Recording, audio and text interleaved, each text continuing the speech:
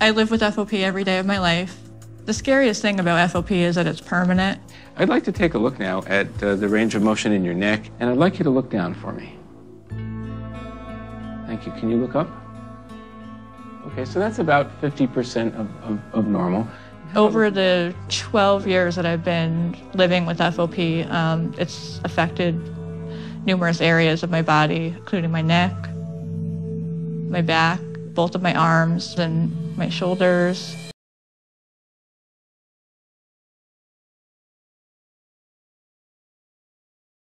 Hey, this is Whitney's room. This actually was empty and we used it for storage.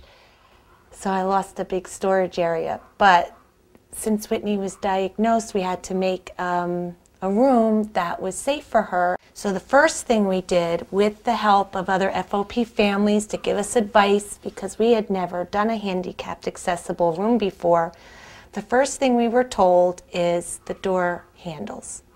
So because Whitney's arms are starting to lock up and she's not going to be able to grab handles, but she would be able to, with her fist, open up a door by a lever instead of a circle that can be too much work for her.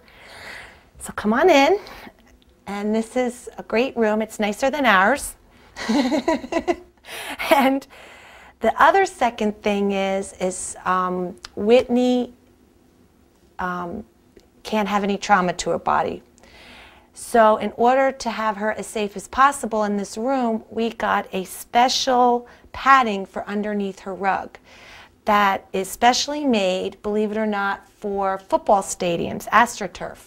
So if Whitney fell out of her bed, tripped on anything and she goes down, she is not going to get as much trauma as she would normally with just a regular floor or a regular type of padding, which, believe it or not, I wouldn't have thought of, but because of the other families that have been helping us through this, that was a main concern.